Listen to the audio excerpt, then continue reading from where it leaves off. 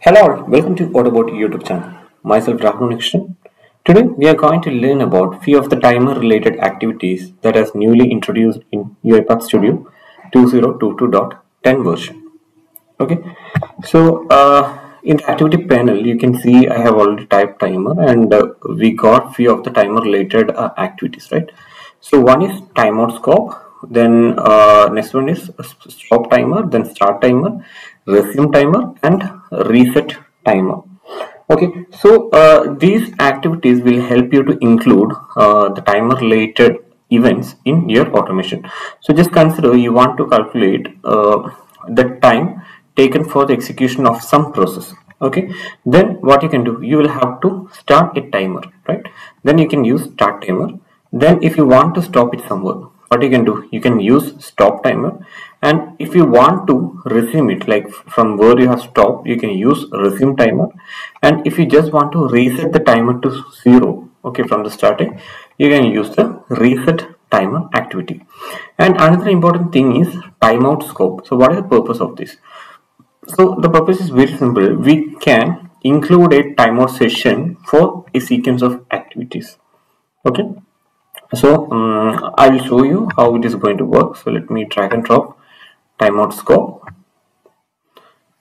Okay, and let me delete this. Okay, timeout scope, and let me hover on top of it. So it creates a scope with limited execution time. It throws a system.timeout exception in case of timeout. Okay, so it helps to execute few set of activities, and if that particular activity is not completing within the time that we are providing, okay, then it will throw a system.timeout exception. Okay, and what is there in properties? In properties we can see throw exception after. So here we have to provide the time span and timeout message. So once we get the error, what should be the error message that we need to print? Okay, so let me do one thing. I'm going to give it like 5 seconds. Okay, 05, and I'm going to use a write line activity, or let me use a message box.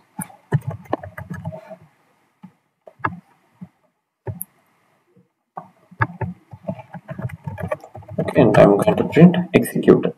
Okay, so here the timeout for this particular activity is 5 seconds. Okay, so it means like if you have some set of activities, all those activities should get complete within 5 seconds. Okay, and let me add a write line as well. Write line activity execution started. Okay, and execution completed. Okay, so these are the two things, and let me execute this.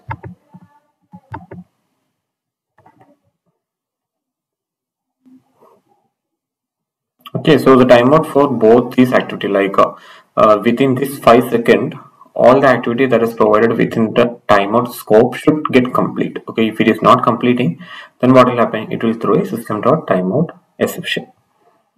So now it is compiling.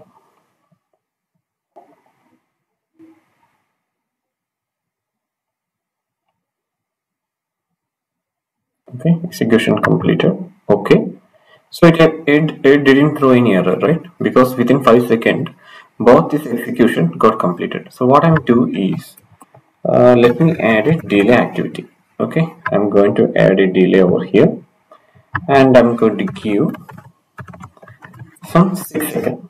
Okay, so here what I'm trying to achieve is like just consider in your automation you want to set some timeout for a sequence of activities. Okay, so all these activities should get complete within this timeline, and or in case if it is not getting completed, you need to throw some error. Okay, so the same scenario I'm trying to replicate. So here after write line I have provided 6 seconds, and here the timeout is 5. So after write line we have provided an additional 6 second delay, right? So it means like this particular sequence of activities will not get complete within 5 seconds, and it will throw the exception. So let me show you how it is going to throw the exception. So earlier we know, like before adding the delay activity, it worked fine.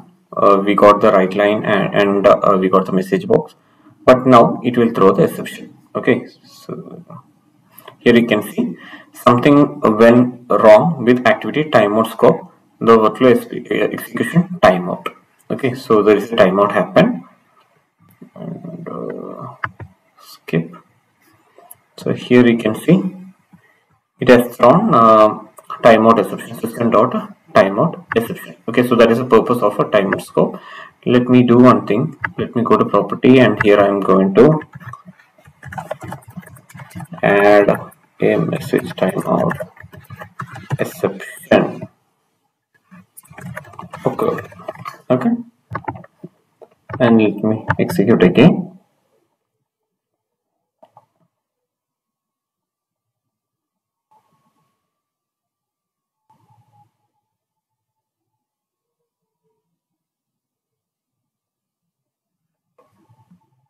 Okay, because after the right line we have provided some delay, right? So that's why it took some time.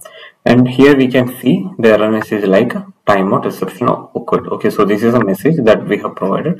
If you want to retry the same scenario, what you can do is just click on retry, and it will try to retry the same scenario. Okay, so here you can see execution started, and it is trying to do the same thing, and it got failed. Okay, and if you want to stop means just click on stop. So it means like why there is a skip, like if the particular thing is failing within this particular timeline, if you want to skip to the next activity, you can click on the skip button. Okay, so that is the purpose of timeout activity, timeout scope activity. So let me disable and minimize it. Okay, we see what are the other activities that are available. Timeout, sorry, timer. Okay, so these are the other activities that are available. So let me go with start timer. Creates a new timer or restarts an existing one received as parameter. So let me start a new timer here. Before to that, I'm going to drag and drop a sequence. Okay, and let me use timer. I'm going to start a new timer. Okay, and it is asking to create a timer object. Okay, so let me create a new object timer obj. Okay, and what's the type of timer obj? It is of type UiPath.core.timer. Okay, so the data type of a timer obj is UiPath.core.timer. Okay, so this is an object, right? So what I'm going to do is let me add a delay. Okay, let me add a delay. Let me give 5 seconds. Okay, timer. Let me try to stop the timer. Okay, so what is the object? It's a timer object. Is there any other properties that we can set? No, only we just need to provide the timer object. Okay, because from here you're going to start a timer, and here you're going to stop the timer based on the timer object. Okay, then what I'm going to do is let me print the time taken for this execution. Okay, from this particular step to this particular step. So what I can do, let me use a right line activity. Okay, so as I mentioned, this timer object is an object, right? So timer obj dot, just click on obj, then okay, elapsed dot. Okay, then if you want to take it in a days means you can choose days, and here we have provided only seconds, right? So I'm going to choose total seconds, or here you can see seconds. Okay, I've given seconds dot to string. Okay, so that's it. So here our execution got stopped, and just consider if I want to restart the execution. So what I can do, I can go with a resume timer, right? So which timer I need to resume? Timer obj, and let me give some more delay. Let me copy this. Okay, let me paste it over here, and I'm going to give 10 seconds. Okay, then let me use a right line activity here. Okay, then what's the next thing? We have reset timer. Okay, so I'm going to use a reset timer. So what is the timer object? It should be timer obj, and any other property? No, we just need to provide that timer object. Then let me print the time again. Okay, so that's it. So what we have done, we started the timer, and we have provided a 5-second delay, and we are going to print the time. Okay, so it should print 5 seconds, and here again we have stopped the timer, and uh, I am going to print how much time it has taken. Okay, then resume timer. Okay, then resume timer is for restarting the timer if you stop it. Okay, then we have given a reset timer, that is for resetting the timer. So let me execute this.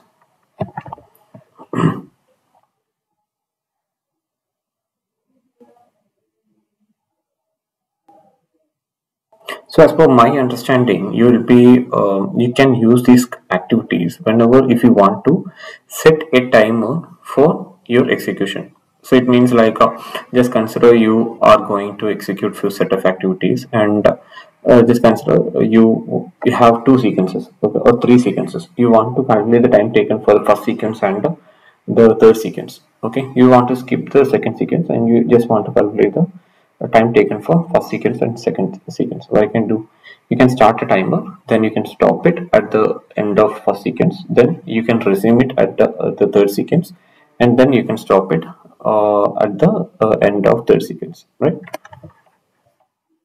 That's the purpose. So let me go to output. Here you can see initially it has taken 5 seconds because we have provided a 5-second delay.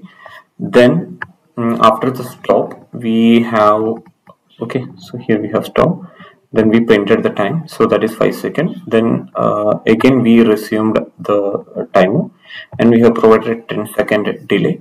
Then we printed the time taken, so that is 15. Okay, 15 second it has taken, so 5% 15. And after that what we have done, we reset the timer. Okay, so reset the timer means it should start from 0, right? So here you can see the time taken is 0. So that's it. That's how you need to use this timer activity and time scope activity. So if there is any confusion regarding the usage of any of this activity, please do comment in the comment section. Okay, I'll be providing the link to the documentation for these activities. You can go through that.